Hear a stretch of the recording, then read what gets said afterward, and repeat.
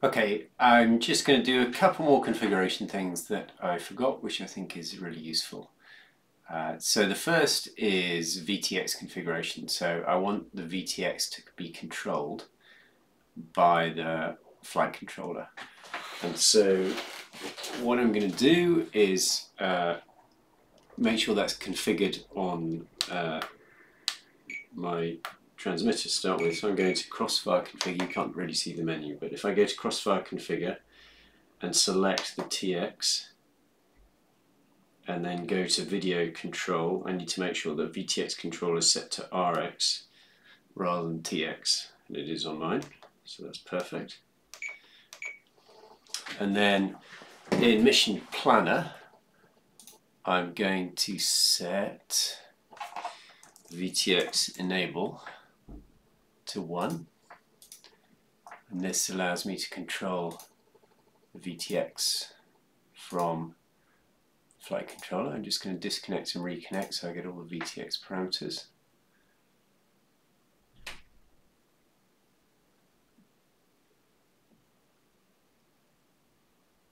There we go.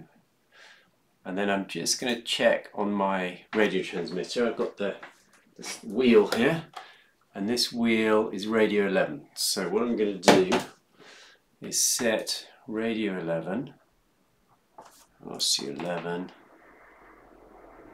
to 94, which is VTX power. And then finally, I'm going to set RC options, and I'm going to add pass-through because I've got the Yaapu widget installed. And I write that out, and I should now be getting Yaapu telemetry. So I don't know whether you can see on the VTX, you see it's flashing now in pit mode, and if I wheel the wheel, it goes to full power, and then I wheel it down again and it flashes into pit mode again. So the CRSF control is working, and you can hear it buzzing away with the Yaapu telemetry. So that's all working now. Nice that that's going, and very nice that I don't have to upgrade the VTX firmware to get that to work.